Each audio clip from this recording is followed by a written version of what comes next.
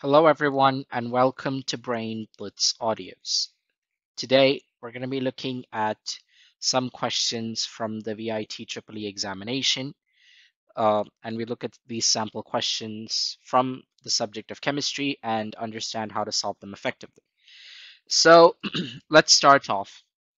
The first question for the day is calculate the amount of heat evolved when 500 centimeter cubes of cubic centimeters of 0.1 molar HCl is mixed with 200 cubic centimeters of 0.2 molar NaOH.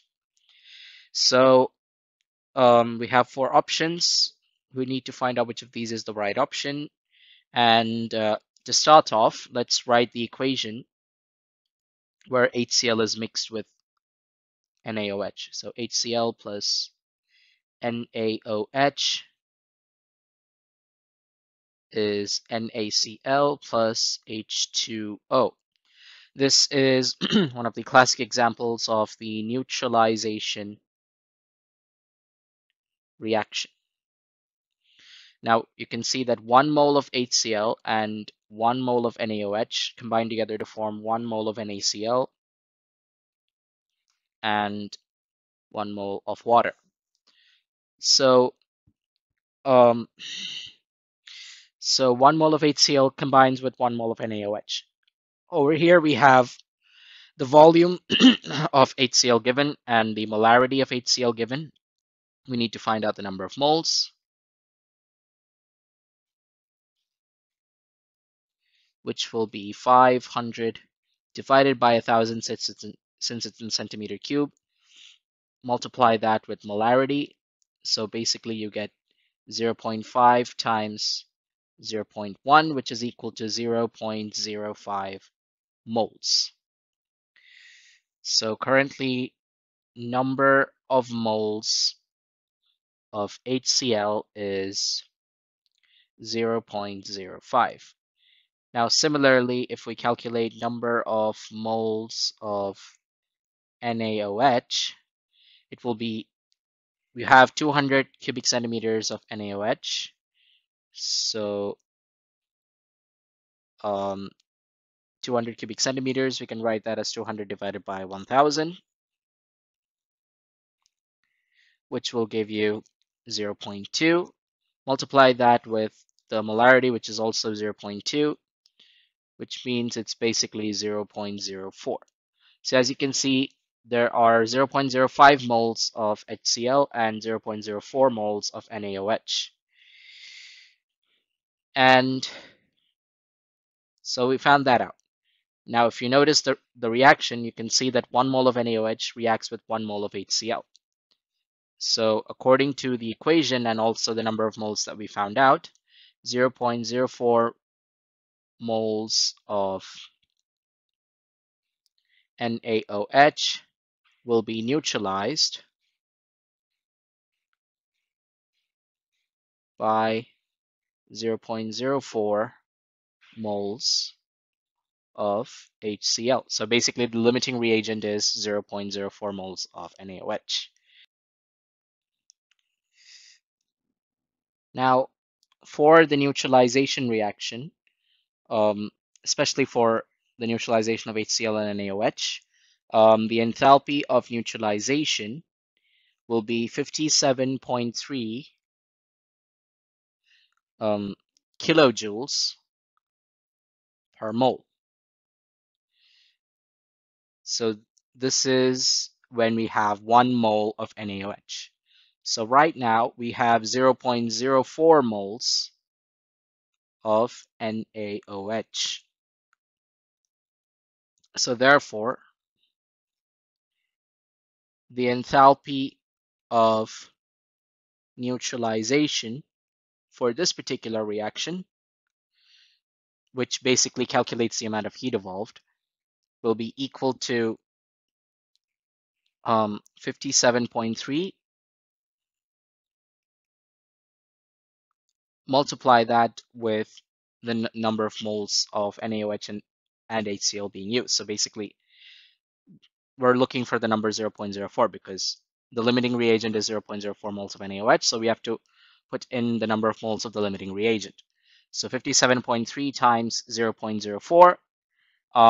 When you take the decimal points away, we get 5,730 times 4. So that becomes 0, 12, 29. And finally, we get 22,920. So since we replaced 2 decimal points from both multiples, so therefore the final decimal point that we need to add would be 4 places to the left. So 1, 2, 3, and 4. So basically, um, the enthalpy of neutralization that we get finally, or the amount of heat evolved for this particular reaction with these particular amounts of the reagents, would be equal to 2.292 kilojoules. So 2.292 kilojoules turns out to be option C. The other options turn out to be incorrect. A would have been a strong contender. However, that's for 1 mole of NaOH. So therefore, option C, 2.292 kilojoules, turns out to be the right option. Now let's move on to another question.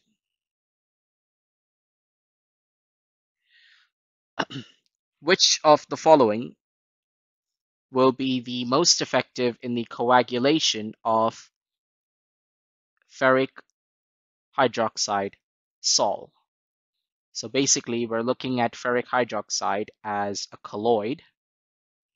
So Sol basically is a colloid with solid and liquid phases, which means one part of it would be solid, the other part of it would be liquid. So when we look at FeOH3, this is basically Fe3 plus and 3OH minus. So what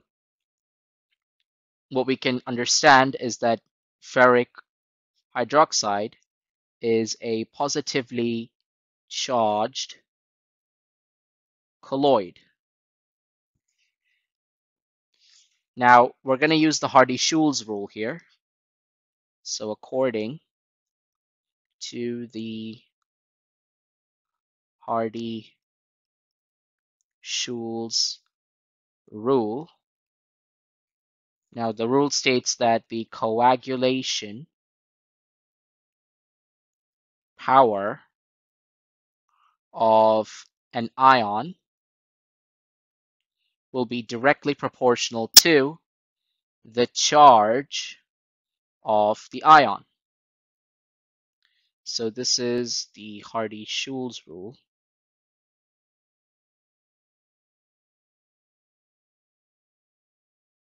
Just box that out so that it stays, so that's important. So therefore, when we look at the rule says the coagulation power is directly proportional to the charge of the ion. Now, we know that FeOH3 is positively charged colloid. Now that means it requires an anion to coagulate. So basically, among the 4 options, we need to find out which of these have the greatest negative charge. So potassium is always +1. That means the charge of cyanide is -1. Sodium is also always +1 because it's a group 1 element. So that means chlorine will be -1 in this case. Barium is a group 2 element, so it has a charge of +2, which means chlorine would have a -1 charge. However, let's look at option A now, Mg3PO42. So basically what this means is that magnesium, having a +2 charge because it's of group 2, would mean that PO4 would have a charge of -3. And you can basically guess this because of the crisscross rule. So therefore, since there's 3 magnesium and 2 PO4s, That means the charge of PO4 would be -3 and the charge of magnesium would be +2. So as you can see, PO4 3 minus is our highest anion charge. Therefore, option A turns out to be the right option. The most effective of the following in the coagulation of ferric hydroxide would be magnesium phosphate. So the other options are only have -1 as their anion charge, which basically does not equal the charge of Fe3 plus. So therefore, the most effective one would be the one with the highest charge of the anion. So therefore, that leaves magnesium phosphate as the right candidate. Now let's look at the final question for this particular episode. You need to identify C in the following reaction. So as you can see, this is a question from organic chemistry. We have an organic compound given with particular reagents. When it reacts with particular reagents, it forms A, B, and C. So C is basically our end product. We need to identify what is this end product. Now, let's look at the organic compound given. This is benzene ring with NO2 functional group, which is known as nitrobenzene. Now, when nitrobenzene reacts with tin and hydrochloric acid, it undergoes reduction. So reduction is basically when hydrogen is added or oxygen is removed, or a mixture of both scenarios. So the product A is basically equal to NH2 because hydrogen is added, oxygen is removed, and hydrogen is added to the nitrogen atom. So therefore, nitrobenzene in the presence of tin and HCl would give you NH2, which is product A. NH2 is known as aniline. Now, aniline will now react with NaNO2. So usually when NaNO2, when phenylamine reacts with NaNO2, they usually react in cold conditions in the presence of a dilute acid. So this is what the complete reagent should look like, or the complete scenario should look like. They only said NaNO2, but in actuality, there will be dilute acid, which is HCl, under cold conditions. So when aniline reacts with NaNO2 HCl under 5 degrees Celsius, what you would see is product B, which in fact would be a diazonium salt. So N plus, 3 lines with N, and the Cl minus, since we're having chlorine. So basically, the reaction with NaNO2HCl and at 5 degrees Celsius is called diazotization, and the product we have is benzene diazonium chloride. Now, benzene diazonium chloride in the presence of NaNH2.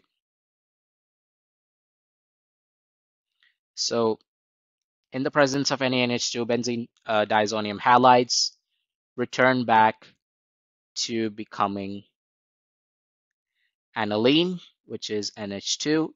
So therefore, our C product, or the product C in this particular set of equations, turns out to be option D, aniline.